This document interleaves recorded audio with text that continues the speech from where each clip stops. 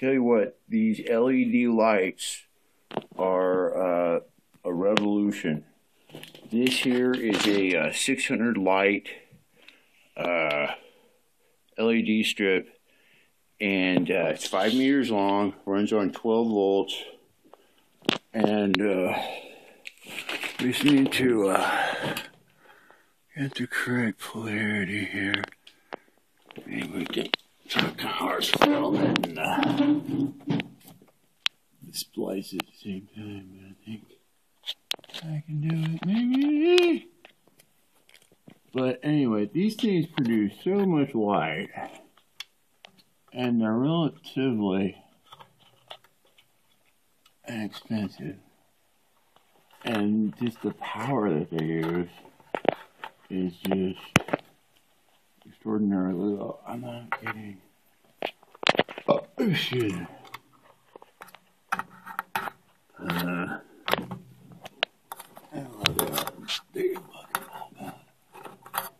What was that? What?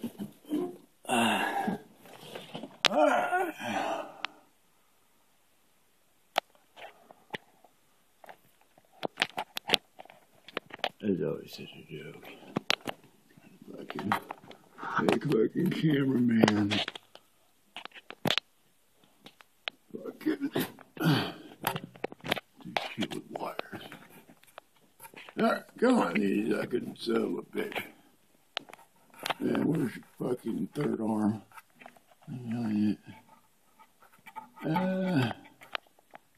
Making contact. I'm contact. Damn it.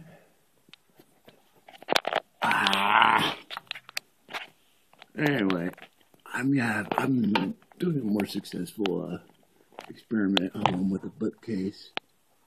And what I'm finding is you can cut these things and solder them up, and you can cut them into only like these will cut into 3 sections. I guess 3 LEDs per section.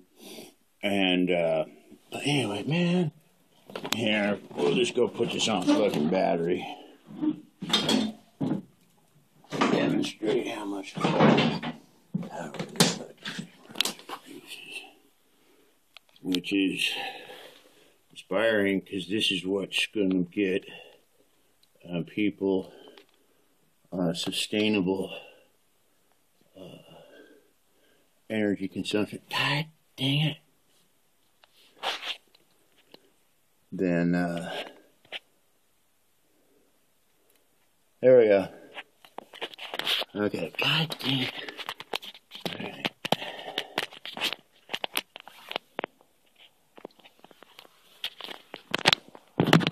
Alright. Alright, maybe that's a little better.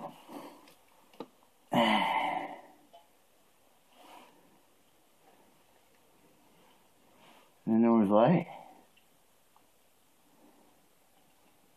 Thing freaking. Hey. But anyway, see if I can do this with one hand. I don't think it's possible. It's impossible. Your hands are not that big enough. Oh, come on, man.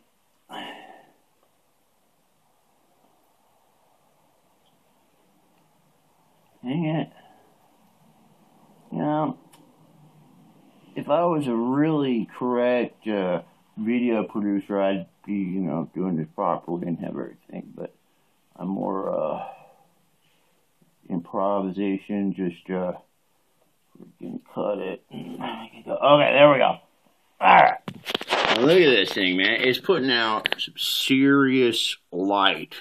And that's only 12 volts, off this, car battery. And this thing would probably burn like this for probably like 96 hours, probably, or more. Just real low power consumption. Enormous light. And it's really rugged and durable.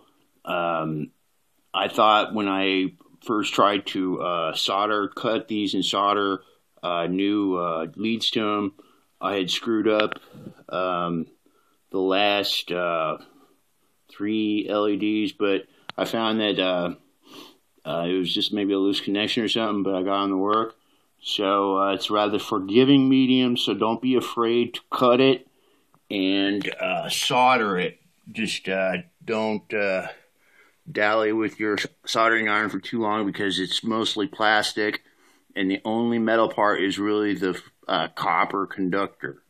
So anyway, I'm going nuts with these things, man. I'm hanging them all over my house. I'm getting ready to hang this fucking string up inside the truck here, and I've got another 2 freaking strings to go on the outside of the truck for, you know, outdoor illumination.